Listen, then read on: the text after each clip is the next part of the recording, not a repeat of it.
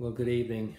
Welcome to St Andrew's Church for night prayer on this, the 6th of May 2021.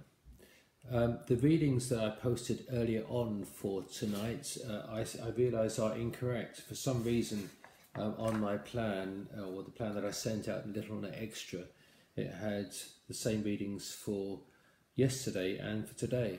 And so I've double checked. And so the readings for tonight are from Acts chapter 15 verses 7 to 21, not 1 to 6. So Acts 15, 7 to 21. And we're also reading from Psalm 96 verses 1 to 3 and 7 to 10.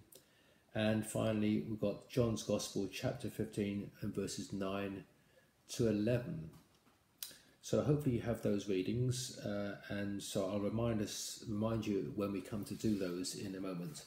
So Acts 15, 7 to 20, 21, Psalm 96, 1 to 3, and 7 verses 7 to 10, and John 15, 9 to 11.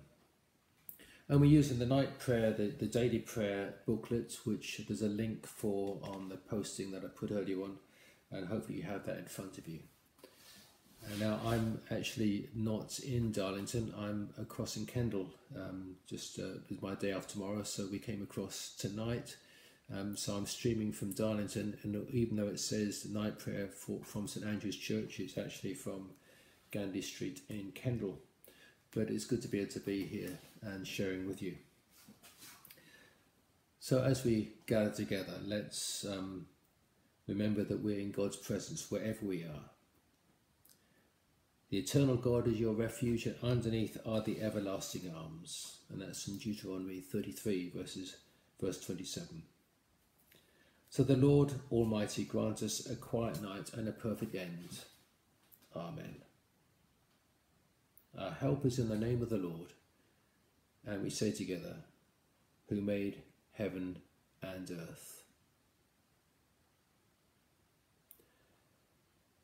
A pause just to bring those things that we need to God at the end of this day, the things we can lay down, things that perhaps have been difficult for us, as well as things which have been a joy for us.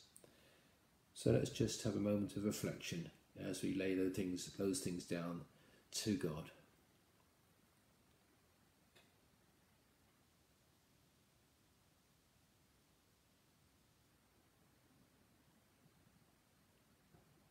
I just want to say a prayer of thanks for this day. Father God, we do thank you for all that you've given us this day, those things that we've really enjoyed and those things that have been a struggle. We thank you that each day we have the opportunity of serving you, and as we draw to the end of this day, we thank you for the blessings you've given to us and the strength you've given to us, and we ask that you would enable us to rest tonight and also to be ready to serve you when we start a new day tomorrow. In Jesus' name. Amen. So save us, O Lord, while waking, and guard us while sleeping, that awake we may watch with Christ, and asleep we may rest in peace. And our psalm for tonight is Psalm 96, which hopefully you can find. Psalm 96. As I said, I mentioned at the beginning of this evening that I posted the wrong readings because I'd got an error in the information I'd sent out in the Little and Extra. For some reason I put both sets of readings for today and yesterday as being the same. Anyway, we're on so Psalm 96 and verses 1 to 3 and then verses 7 to 10. And this is a wonderful psalm. It's I think it's one of the psalms of ascent which were declaring God's glory as they went up to the temple in Jerusalem. So the psalmist says, "Sing to the Lord a new song, sing to the Lord all the earth. Sing to the Lord, praise his name, proclaim his salvation day after day. Declare his glory among the nations, his marvellous deeds among the peoples." And then down to verse 7. "Ascribe to the Lord, O families of the nations. Ascribe to the Lord glory and strength. Ascribe to the Lord glory due to his name. Bring an offering and come into his courts. Worship the Lord in the splendour of his holiness. Tremble before him, all the earth. Say among the nations, the Lord reigns. The world is firmly established, it cannot be moved. He will judge the peoples with equity.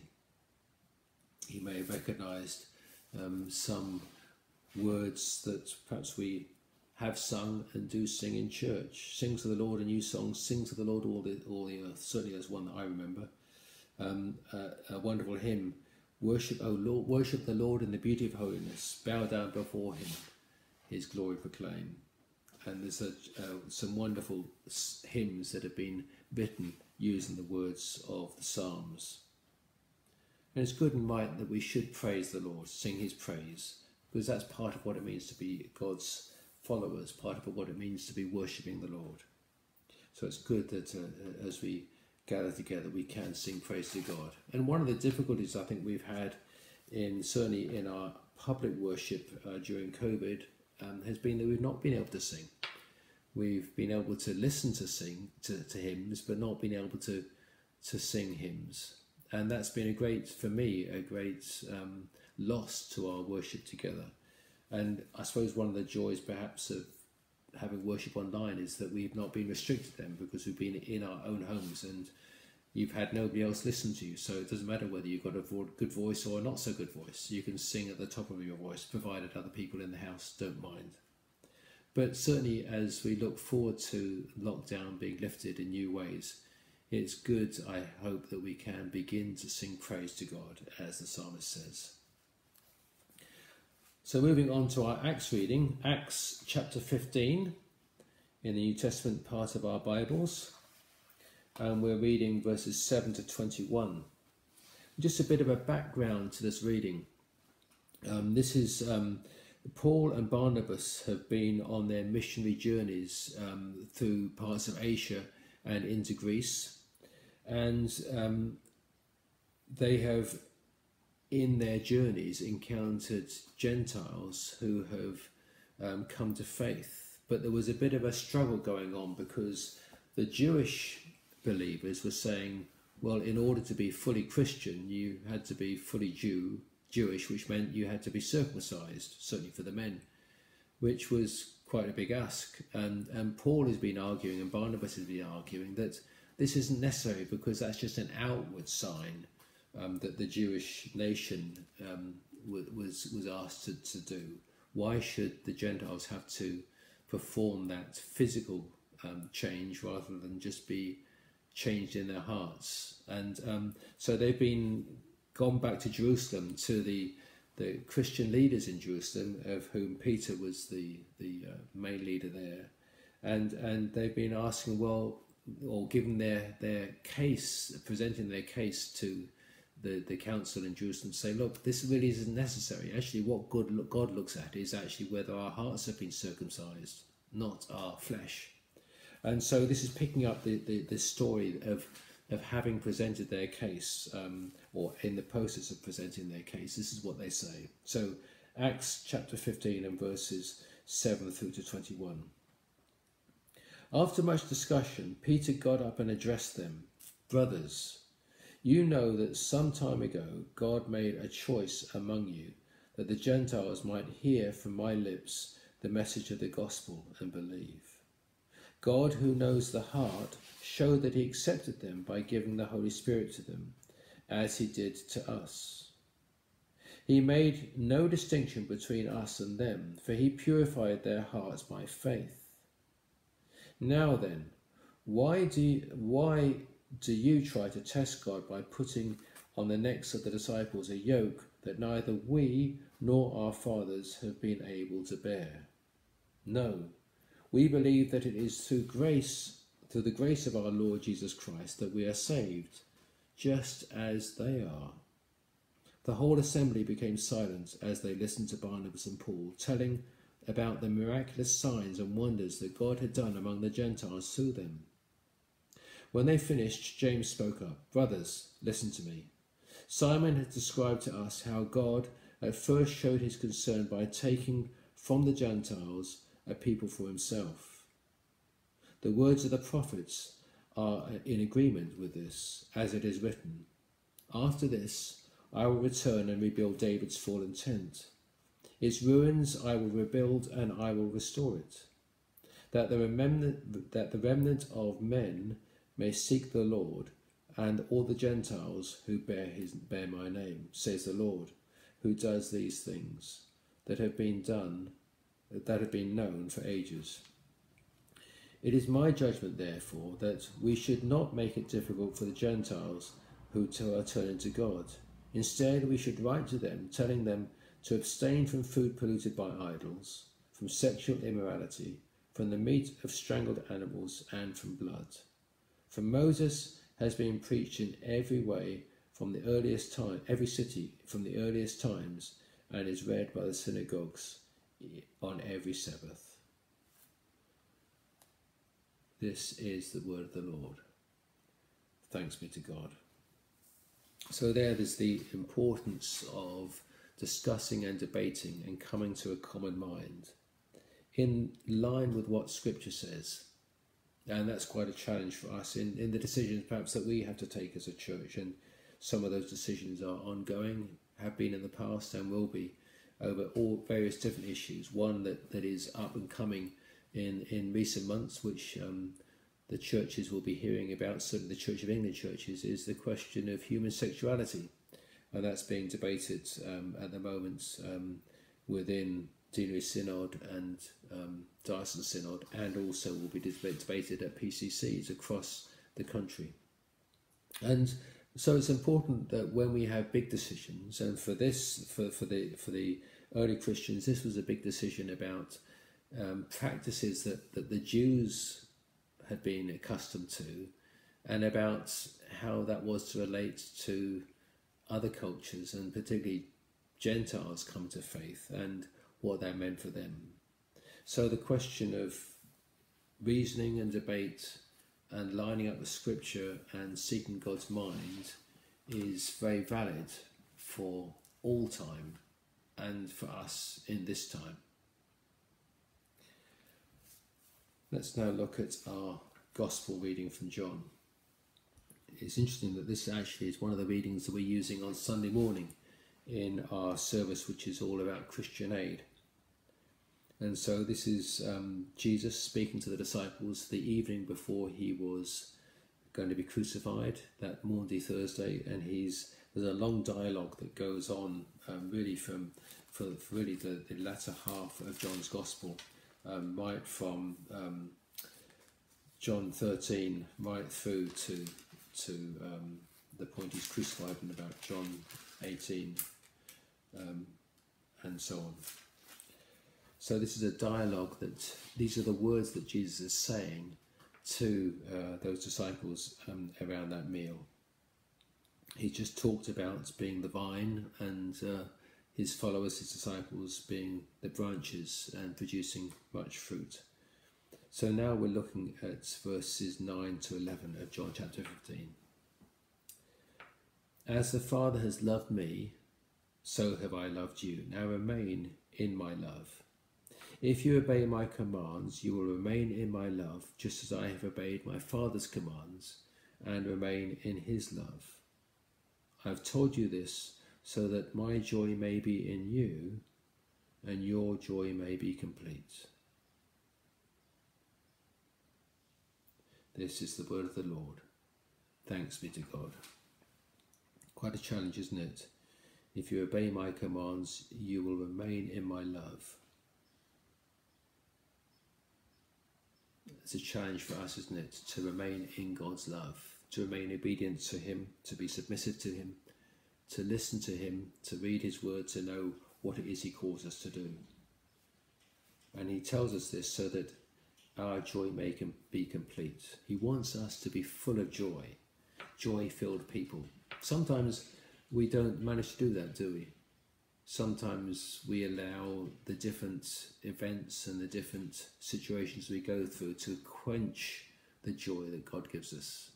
And that's why, going back to our psalm, it's good to use things like psalms and hymns and spiritual songs to remind us actually that whatever we're feeling, whatever we're going through, actually we can still rejoice. and sometimes it's a decision we have to take. And often the psalmist describes how they're going through difficult times, but ends up with saying, "But yet I will praise the Lord." And certainly it's been my experience that when we go through difficult times, often the way to help us through them is to keep praising the Lord. We don't always feel like it, but actually as we begin to praise the Lord, my experience has been that he helps us to change our perspective, to see things differently, to see things from God's perspective, and to, even through the difficulties, to feel and sense something of God's goodness and God's blessing. Because actually whatever we go through is always seasonal. We will never endure anything that is going to go on forever. The only thing that we know that is going to go on forever, which is a good thing, which is through faith in Jesus, our eternal life with him. Everything else is transient.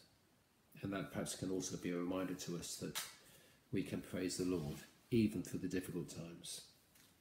So with that in mind, let's turn to prayer.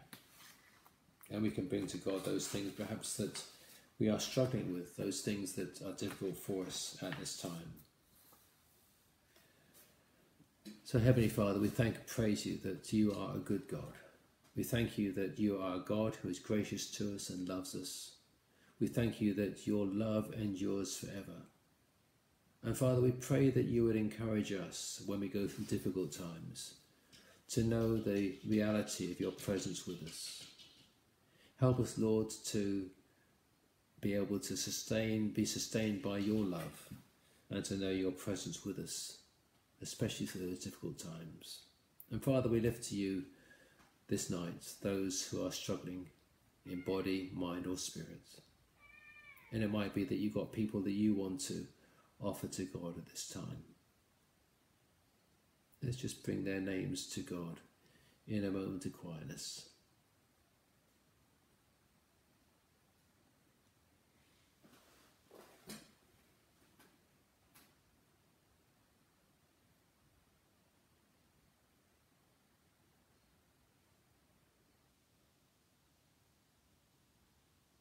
And holding those people before God, perhaps as we have our hands out before him, those people that we've mentioned, this prayer which is prayer for them. Merciful God, we entrust to your unfailing and tender care this night those who are ill or in pain, those who are struggling in body, mind or spirit, knowing that whenever danger threatens, your everlasting arms are there to hold us safe. Comfort and heal them and restore them to health and strength through Jesus Christ our Lord. Amen. And it's right and proper that we should pray tonight for the local elections that have gone on. Hopefully those of you who have been able to have been to your nearest polling station to pray for your local councillors, or in Darlington we've also been praying for the Teesside Mayor, or voting for the Teesside Mayor. We've probably been praying for them as well, and also for the police commissioners in our area. And for some of you, you will have been voting perhaps for local politicians and MPs even, in Hartlepool and places like that. So Father God, we thank you that you give us the ability to make decisions for the greater good, for the wider community. We pray for all those who are standing for election. We pray that you would be very much at the heart of those elections, even though they are organised by humankind. We pray, Lord, that there will be a divine element to them, and that the right people will be elected for the right reasons to bring about just and good causes. And this we ask in Jesus' name. Amen.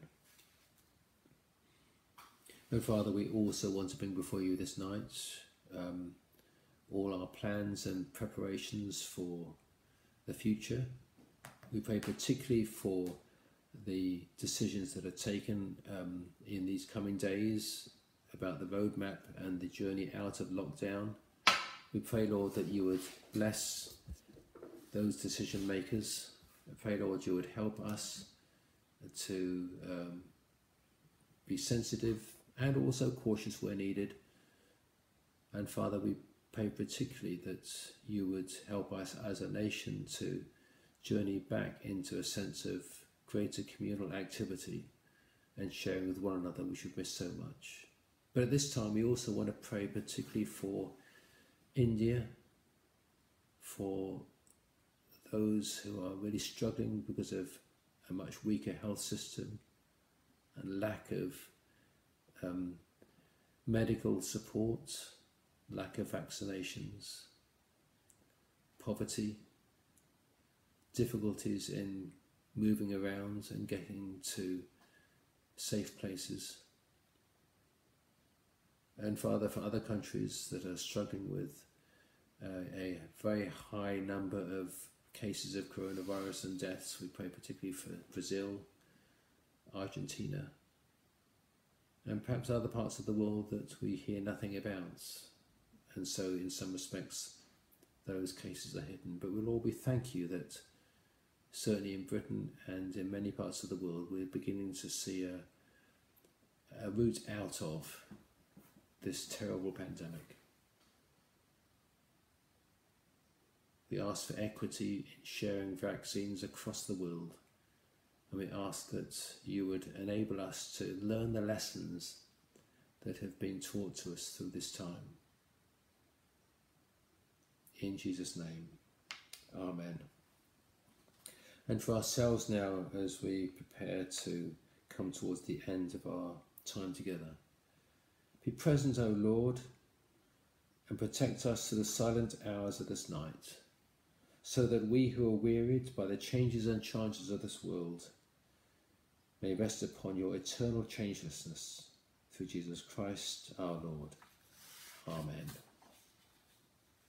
And for our homes, the individual places that we dwell in, visit this place, your place, wherever you are, O Lord, we pray, and drive far from it the snares of the enemy. May your holy angels dwell with us in peace, and may your blessing be always upon us. Through Jesus Christ our Lord. Amen. And we're going to pray together the Lord's Prayer, which we'll say in its contemporary form.